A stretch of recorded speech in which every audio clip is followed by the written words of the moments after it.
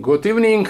Today we are sitting in hotel room in Bamberg, nice German small town in Bavaria, and we are happy to meet Mr. Pierre Basset, long-lasting president of this Swiss Falconry Club, because today this is the last day of the DFO meeting dedicated to the 50th anniversary of IAF. And we are happy to be in front of one of a few witnesses of the first meeting of IAF, which happened 50 years ago. So we are very pleased and ask you to tell us about that event half a century ago, please. Yeah, thank you very much. Yeah, I'm very pleased to meet you again. You know, it's already 15 years, and I was very young because I was 18 years, and the meeting was placed in Dortmund in an hotel, and we were 4 persons, 4 nations at this time. It was Switzerland, it was Austria, it was Italian and Germany, and the representative of England. Mm-hmm. It was initiated by Mauro Godato and Umberto Caproni from Italy, yes. Pils from Austria, and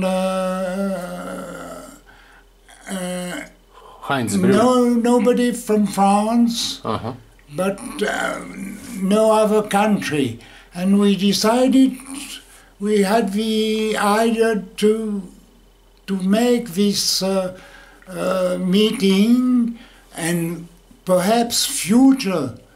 And it seems it was well from IAF, because we were angry, and we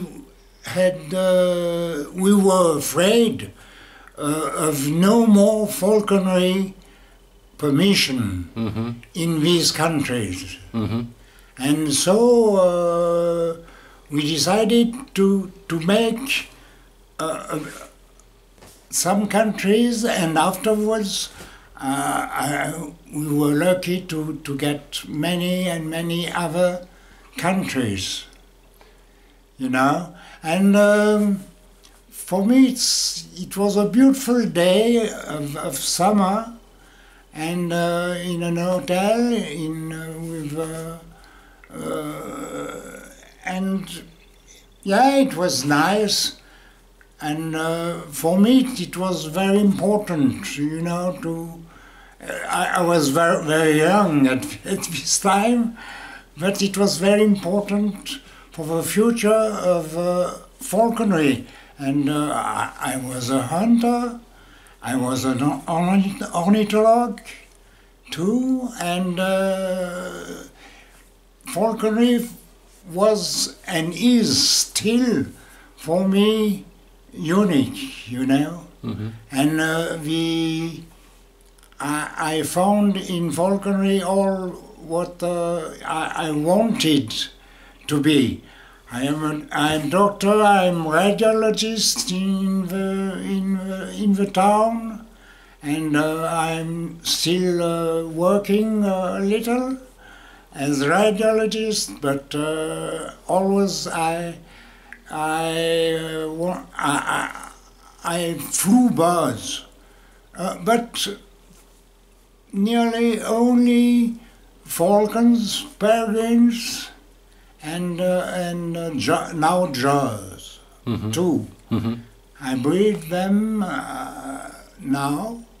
At this time it was impossible, and when we lost a falcon, it was lost for the year, and we had to. I was climbing in the iris in Turkey at the beginning, because my parents were not in Turkey, but my father was a mathematician. Yes. And he had long holidays, and so I was accustomed as young man to go with them everywhere for long journeys. My father was making mathematics, and I was learning and looking always the birds. And afterwards, I was very lucky to meet my wife. And you know, you have to have a wife which likes falconry too.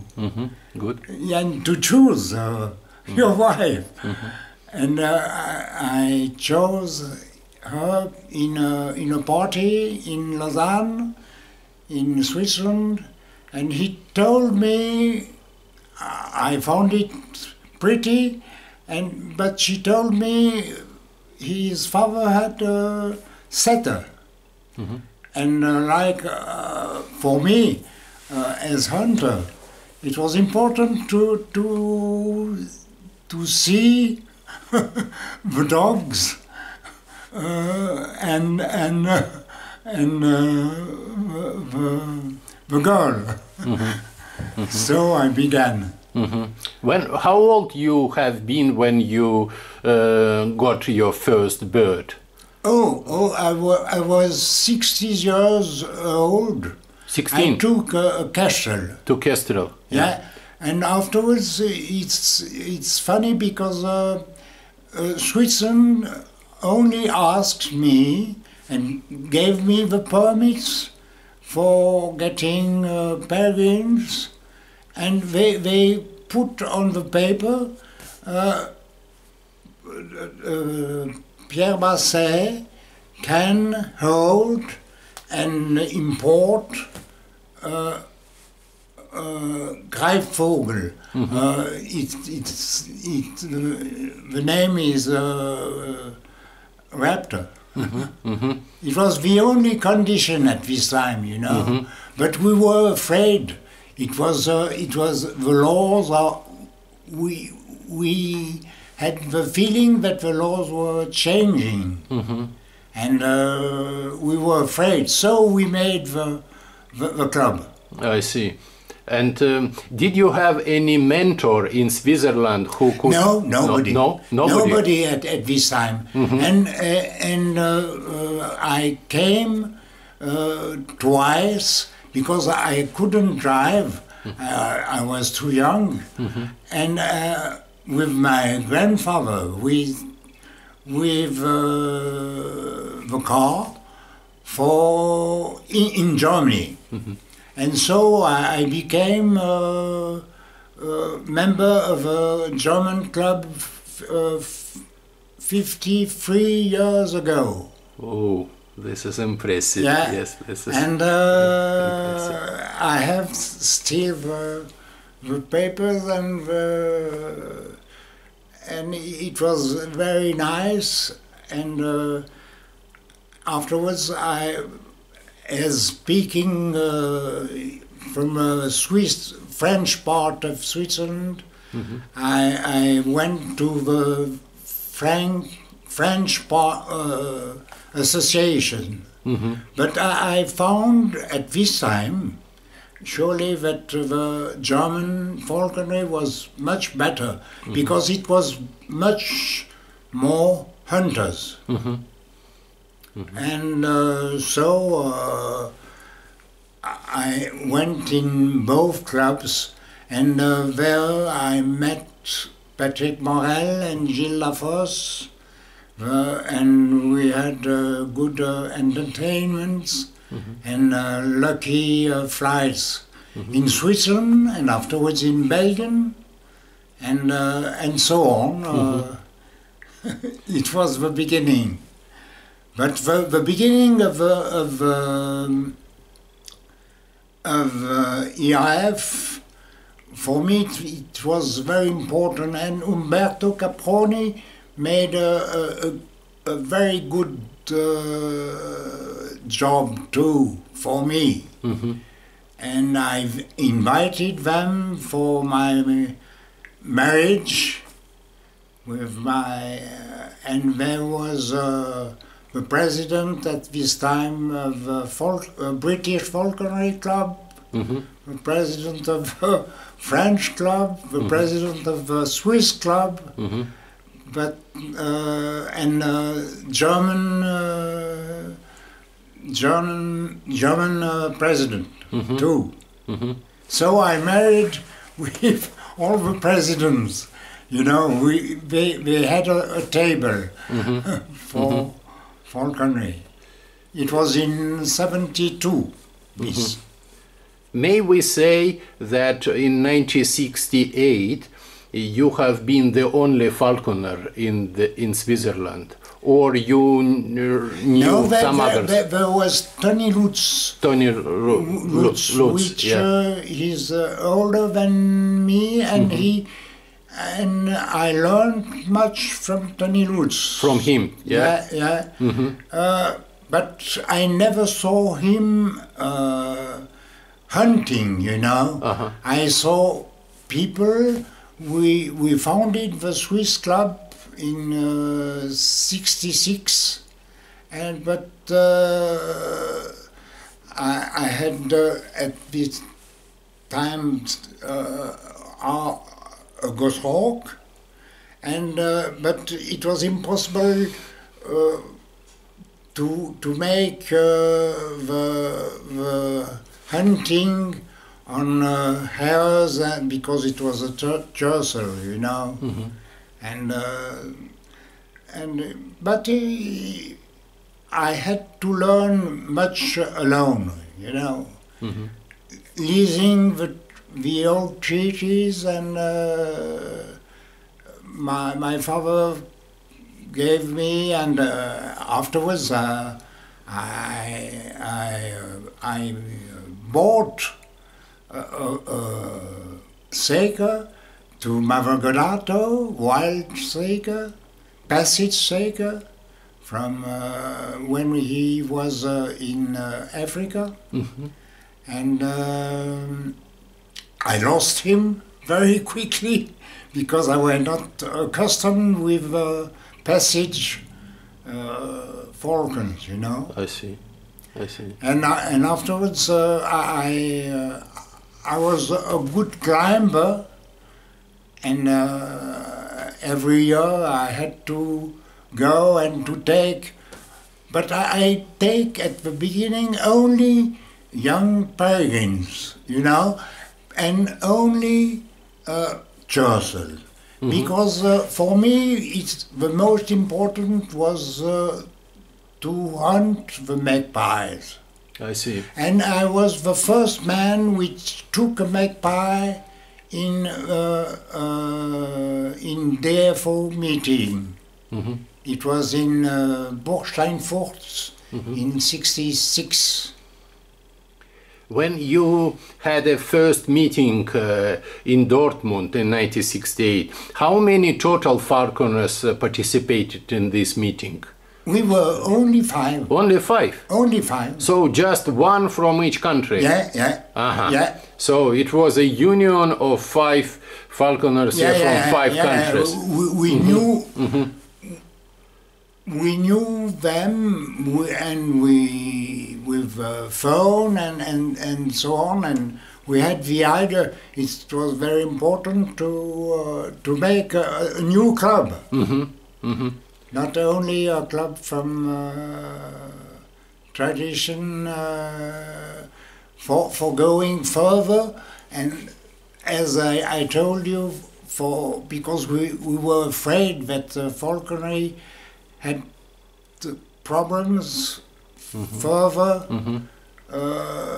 for Europe, and we thought already perhaps to get the American people, but we were so small. You know, it was a dream. And how long was your meeting? Just one day? No, 3 days. 3 days? 3 days. Ah. And there was one which, because we had to make the applications for forming a club, which was in Switzerland at the beginning, for banking problems and so on. And it was a problem, especially with the Austrian Dr. Pilz. And he was not. He had more problems than us, because everybody wanted to make this club and to get falconry more important and more visible. And did you have, like now, days with hunting trips, or you just spent indoors all 3 days? So, or you combine? No. Yeah. Indoors. Indoors. But not outdoors. Not because outdoors. you know, it was in summer. And the birds were molting. Yes, but which time of summer? Beginning or end of? August. August. The end of. It was beautiful day, very hot, and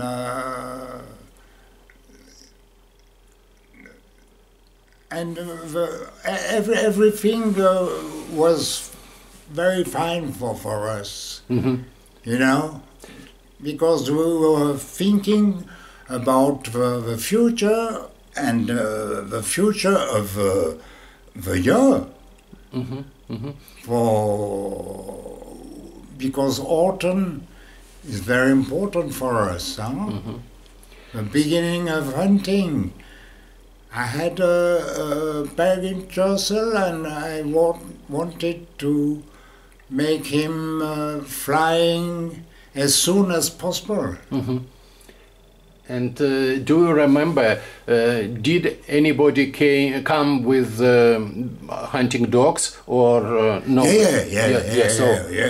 Surely. Yes, so.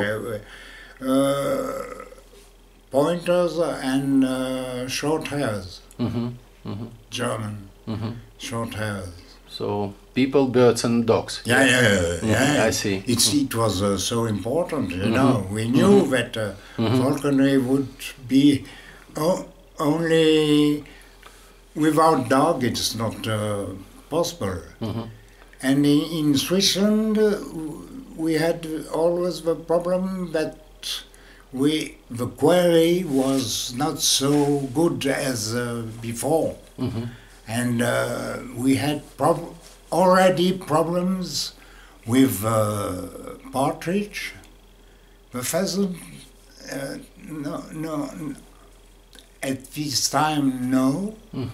But the partridge was already descending, the numbers. And so for Switzerland, we chose the club. I and the other members, Tony Lutz, we chose for rook hawking and rook hawking and crow hawking and magpie hawking. So we were not in competition with the other hunters. I see. We had to be hunters shooting, surely, but we had to make attention for that the other hunters had the impression that falconry was a danger for them. Mm-hmm. Mm-hmm. You understand what I mean? Yeah. Because at this time already many persons had the idea that falconry was something cruel, and we live it again with these parties of which don't want to eat meat and so on. Mm-hmm. Mm-hmm. Vegetarians. Yeah. Mm-hmm. Mm-hmm. And you mentioned that you spent some holidays in Turkey.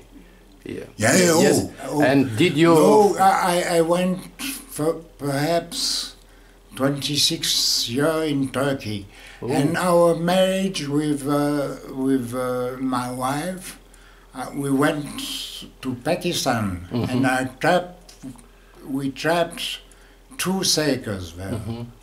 Mm-hmm. And I met once in Lausanne, in the palace of Lausanne, Sheikh Zayed. Yeah, Zayed. Yeah. And he wanted to see my birds. I see. And he saw my peregrine. Mm-hmm. He told me, "Your peregrine is good," and he wanted to buy it. Mm-hmm. But for me it was impossible. Of course. To sell. Yeah, the best sell friend. it. The best friend cannot be sold. And the 2 sakers, mm-hmm. it was a female and a male.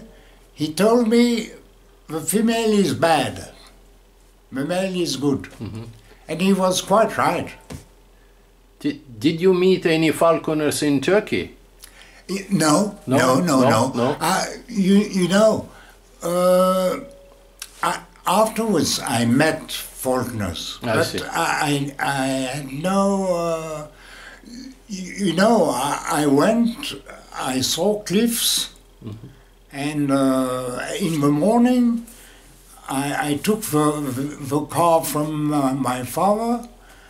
And they were knowing I was going to see iris or falcons, and I saw bonelli, everything. There were many raptors in some places, mm-hmm. and I went. And as I told already, it was for me relatively easy to climb. Mm-hmm. Mm-hmm. But afterwards, it was more and more difficult, and I had I was lucky to be able to get.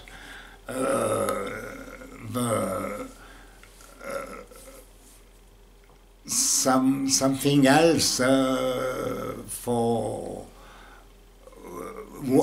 not taking wild falcons, mm-hmm. and making our own falcons. Mm-hmm. And you began to breed them. Yeah, to breed them, mm-hmm. because and we had no telemetry, mm-hmm. you know, mm-hmm. and so we lost many falcons, mm-hmm. every year. No, not every year, but regularly. Regularly. Unfortunately, often. I remember I made a little meeting in Switzerland, mm-hmm. and there was Gilles Nortier from France, Patrick Morel, and the father from Spain, from comment? Felix Rodriguez de la Fuente, Yeah. you mean? Yeah, and in the morning it was the 31 of a year, and we were hunting rooks and partridge, everything we could, and on the first we lost 3 falcons.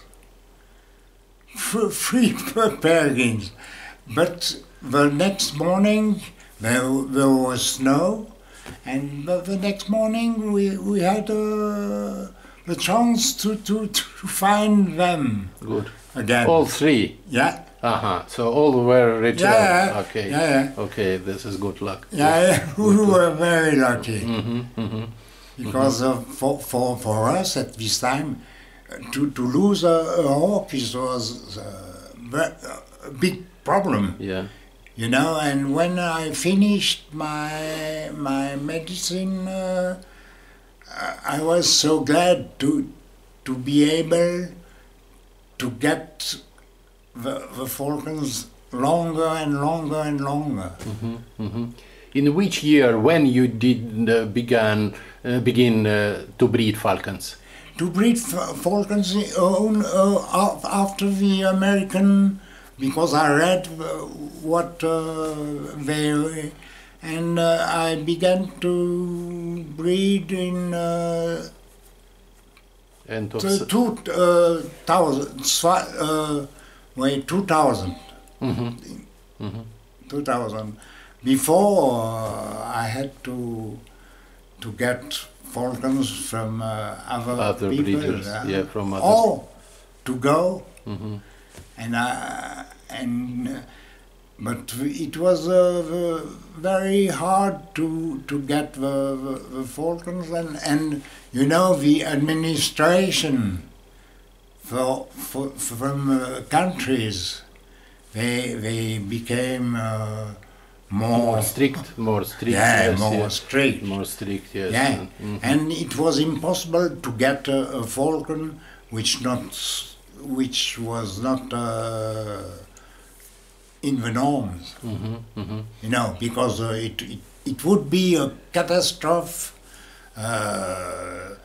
and because I was knowing that if I had a wrong falcon, I understand. Yes. I couldn't make any more falconry in my country. I understand. You will lose respect and trust. For me, to be honest, it was the first thing to be. Yes, understand. And now this is good. Still the same, because if you are not honest, and you know, I am so glad to be here in Bamberg, and but we have to know that I think there are too many people which have falcons as pets. A falcon or